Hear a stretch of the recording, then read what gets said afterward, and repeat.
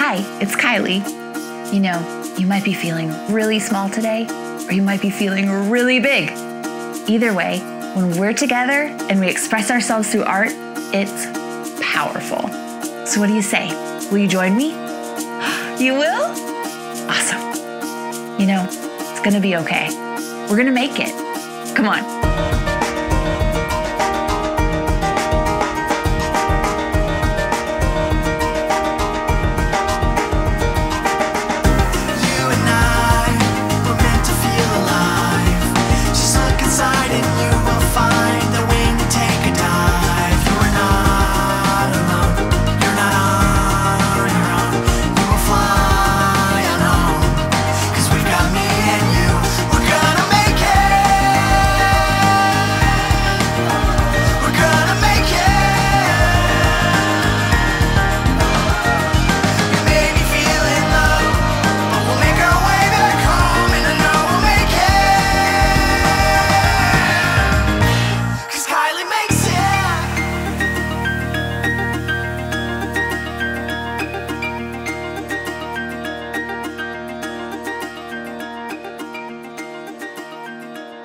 Hey everybody, it's me, Kylie, and do you see that huge bug? Get out of here, my friend is here. I can't handle it. Ugh. We need to catch it. You wanna catch a bug with me? Let's make a bug catcher in the studio. Come on! All right. Let's make this bug catcher. This is gonna be a little house where the bugs can live while we look at them. We're gonna make it out of something called plastic canvas. It looks like this. The reason we're using this is because it's sort of a mesh, which means it's one solid piece, but it has lots of little holes in it. These are in the shape of squares. This will help our bugs breathe while they're in our bug catcher. The first thing we're gonna do is to cut 4 equal, that means the same size and shape, rectangles out of our plastic mesh.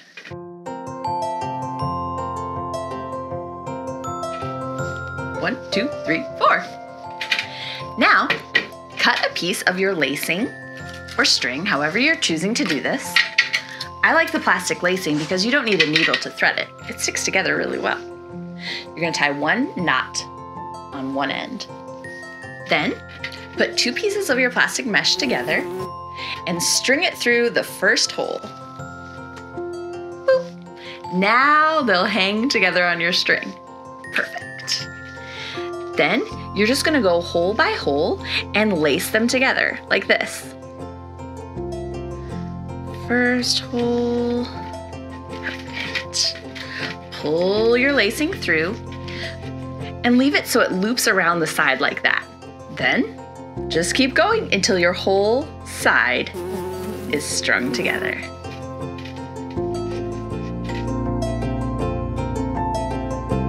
The next thing I'm gonna do is take another piece of this plastic canvas and attach it the same way right here for a ceiling.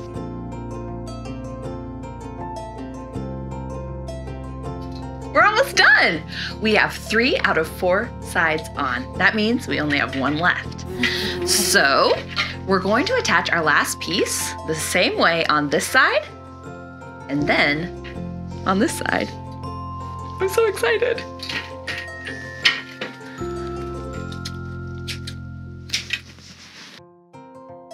There we go. All 4 of our walls are sewn together. Now we need to add a front and a back. We're gonna sew them on the same way with the lacing, just right on to each side. For the front though, we're gonna want to cut in a little door so that we can put our bugs in there really easily. Boop.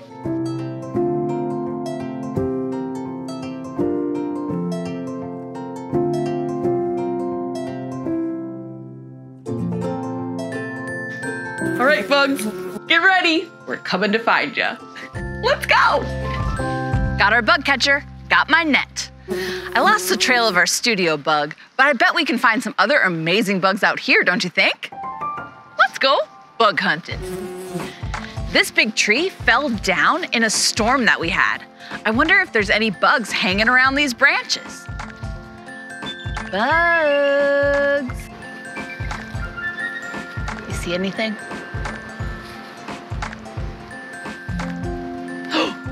I see something. Oh!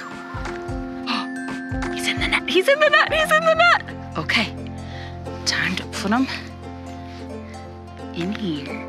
I think you're really gonna like the house we made for you. You see him in there? Let's go find some more. Do you have a favorite kind of bug? A ladybug? A bee? Oh, how about a little ant? Or a grasshopper? Oh, you know what other kind of bug I love? Caterpillars. How about you? I think mine would be a butterfly or a lightning bug.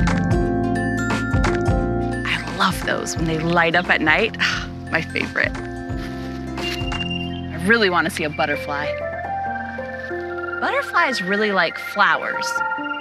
Maybe we should go somewhere where there's flowers, right? Oh!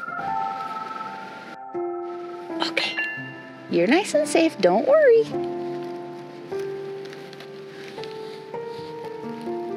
There you go. Look at this bee. It's getting pollen, and it's going from one flower to the next.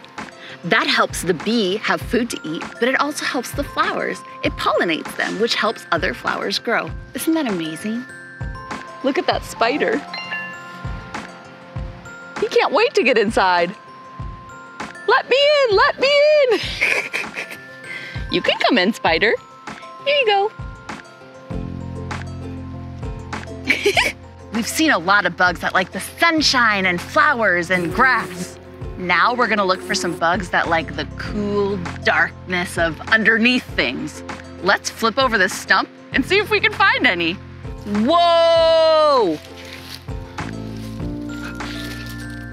Oh my goodness. Amazing.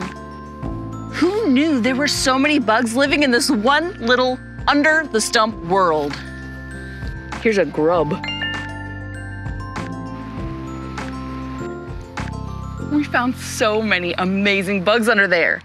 I better put the stump back so that they stay nice and safe. Bye. Thanks for showing us, you. Still really want to catch a butterfly. Oh my goodness. Wow. Oh! Look at him.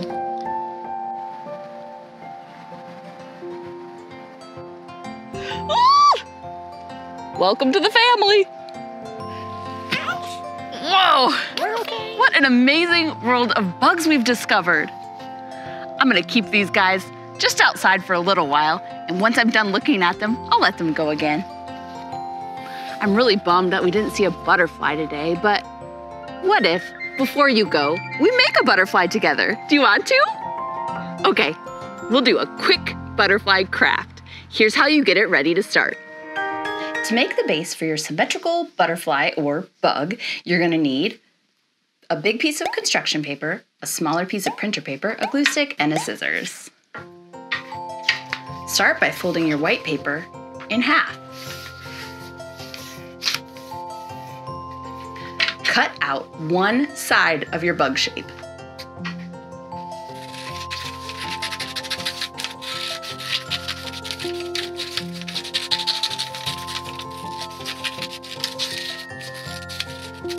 Ta-da! Now, when you open that up, it will be the full canvas for your bug. But until we're ready to paint, we're just gonna glue one side down to our construction paper.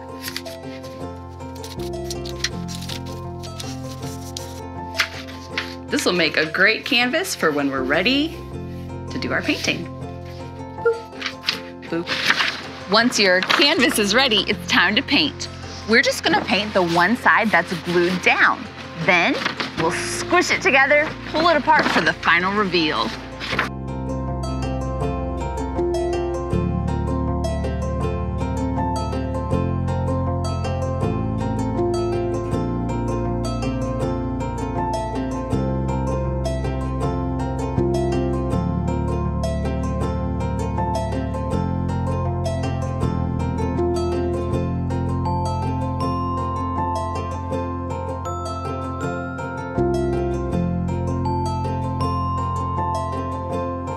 Here we go. Squish, squish, squish, squish, squish.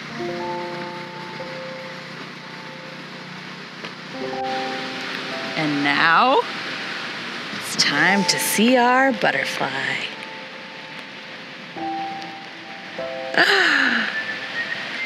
I love it.